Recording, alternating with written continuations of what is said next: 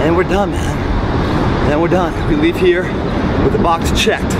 We gave it our all. We came with a mission, achieved that mission, proud of ourselves and motivated to come back the next day, kick some more ass as we get further and further and further ahead of our competition.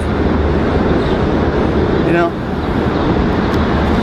that's what makes a lot of difference. And the more you kill yourself here, especially doing workouts like this that are kind of outside the box, it gets your creativity going. It gets you like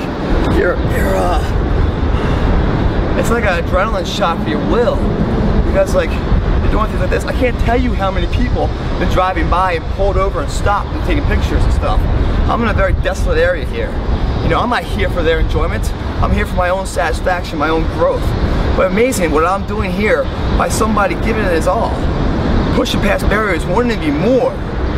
You know, that's so rare in life that people pull the fuck over, stop what the fuck they're doing and get out and take pictures and stuff. Because it's inspirational. There's a lot of inspiration out here, guys. And again, like the food you eat, some of it will fuel the body, some will deter the body. You know, it can be a pro or con on the food you eat to supply this nutrition, to grow it or to kill it. Well, there's a visual diet out there too, guys. And when you see something that motivates you or inspires you, do what they did. Get out.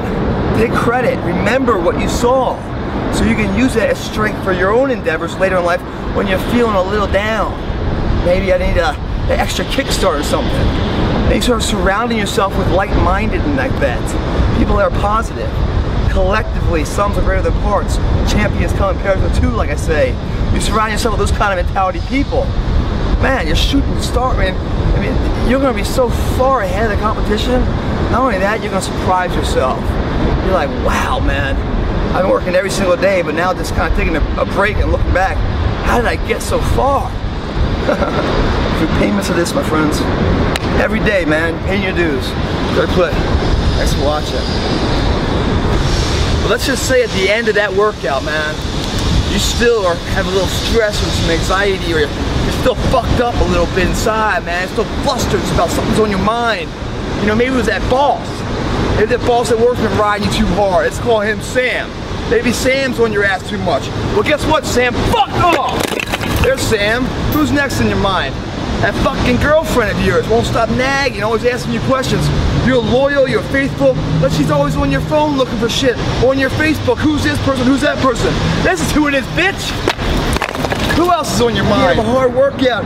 You unleash it here, man. It's fun, peaceful. You unleash it here. So in the job environment, when shit matters, you keep your cool. You understand what I'm saying? You blow off the steam on your own accord. That's why I love the gym so much. Because I can go there and release some stress.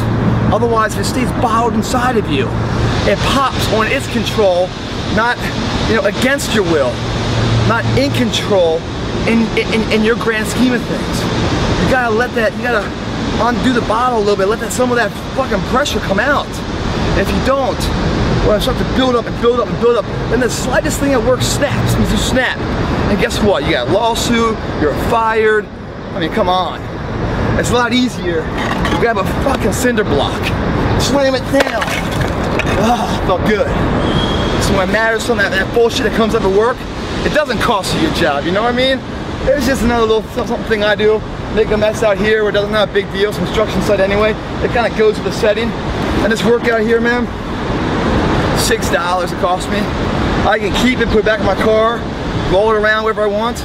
Or if I'm really feeling stressed, man, for $6, man, small price to pay for all that stress relief and feeling good, man. Anyway, great Plitt, help me stay fit, man. Cinder block upper body. Cinder block upper body. Thanks for watching.